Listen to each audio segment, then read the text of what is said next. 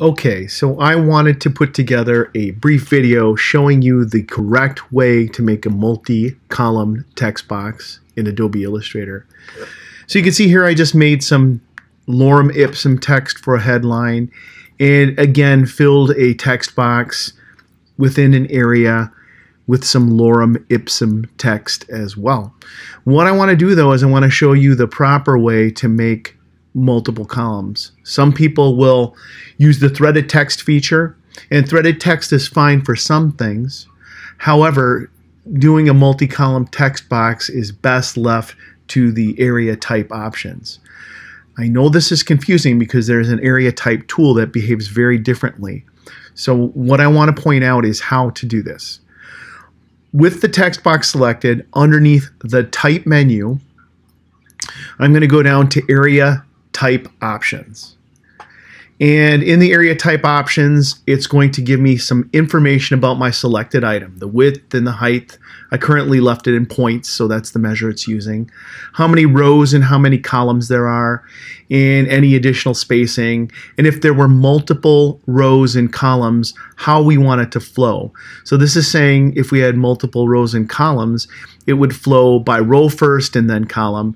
The choice is also then, for many non-Western languages as well, to do columns first and then rows.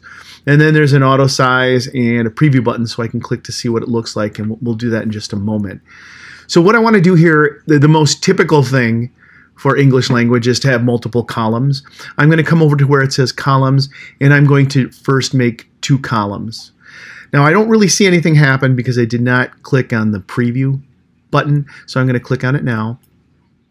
And it's going to show me what the 2 columns of text are going to look like. What it did is it broke up that large block of text and it reflowed it into 2 columns. And you can see here there's a little bit of overset text, so I'm going to need to probably expand this box. The reason being is the text fit comfortably inside this box when it was just one big column. But now that I've put in this margin here, okay, this gutter, so to speak, the space between the columns, we had to take a little bit of text space in order to do that. So if I click off of it, you know, these would go away. We're still inside the dialog box.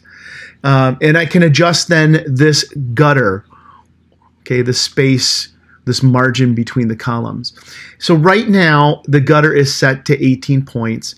I'm going to raise that a bit more, just to have a slightly larger gutter there, to 22 points. And you can see it continues to get wider and further apart. And if I'm okay with that at this point, I can go ahead and click OK. Now, to point out to you, if I click off of this, this is what it's going to look like. And I can see that there's some overset text here.